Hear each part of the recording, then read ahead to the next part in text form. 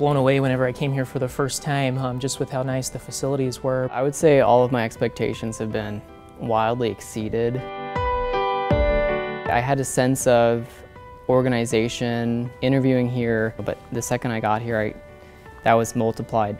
Our training here is unique in that you work one-to-one with the staff radiologist. One-on-one teaching is truly the best way to learn as a resident. Especially for a first year, I think it's really important. Anytime I have a question or if I don't know what I'm looking at, I don't feel bad just turning around and saying, hey, would you mind showing me what this is? The one-on-one interaction with the staff is really what it's about, and that knowledge transfer and hands-on experience is unparalleled.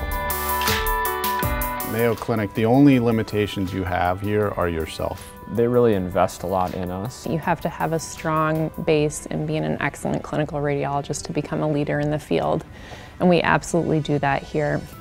You see a wide range of cases. You'll see complex cases that many other people only see once in their lifetime that are routine here.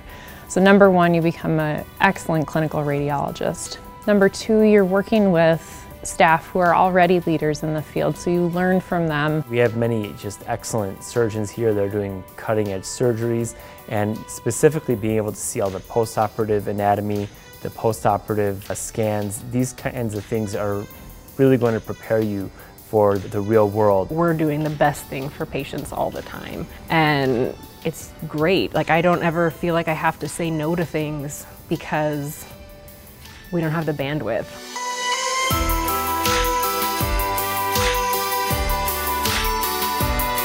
The pressure of reading quickly comes through call, but that's later. The learning is done at a pace that's conducive for trainees.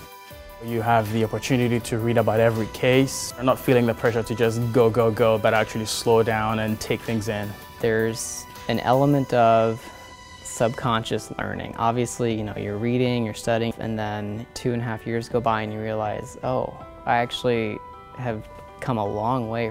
Really, the only limiting factor for the amount of research that a resident or fellow could do would be their own time and availability.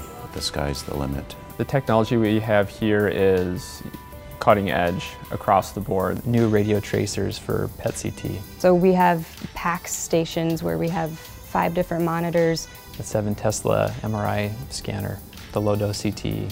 We also have a very robust artificial intelligence research lab. So Mayo Clinic is really pushing the boundaries of innovation in a lot of different spaces, including drug development, biologics, device development, and theranostics. Our trainees are learning the most advanced imaging, the most advanced procedural care, and part of that writes the next chapter for patients so they get the most advanced care anywhere in the world.